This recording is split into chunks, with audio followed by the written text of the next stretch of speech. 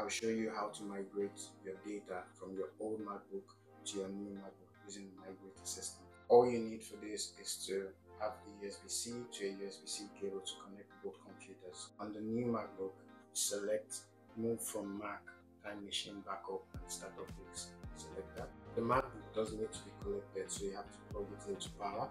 And on the old computer, I have to select Migrate Assistant and put in your password. And then on the old Mac, select to move to another Mac.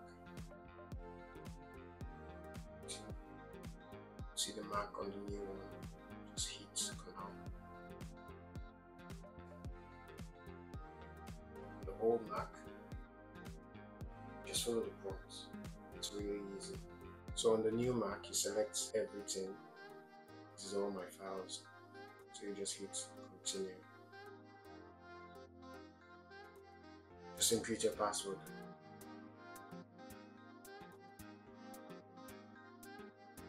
Agree.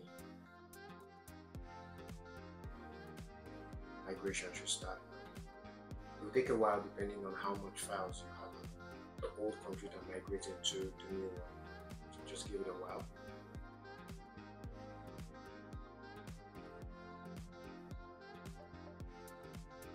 Transferring.